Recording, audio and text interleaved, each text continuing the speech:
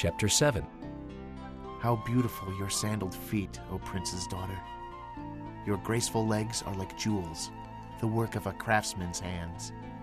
Your navel is a rounded goblet that never lacks blended wine. Your waist is a mound of wheat encircled by lilies. Your breasts are like two fawns, twins of a gazelle. Your neck is like an ivory tower.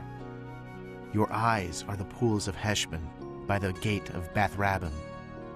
Your nose is like the Tower of Lebanon looking toward Damascus. Your head crowns you like Mount Carmel. Your hair is like royal tapestry. The king is held captive by its tresses.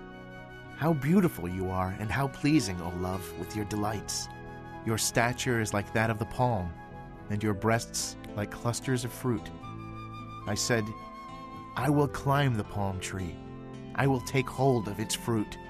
May your breasts be like the clusters of the vine, the fragrance of your breath like apples, and your mouth like the best wine.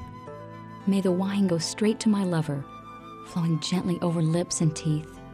I belong to my lover, and his desire is for me. Come, my lover, let us go to the countryside.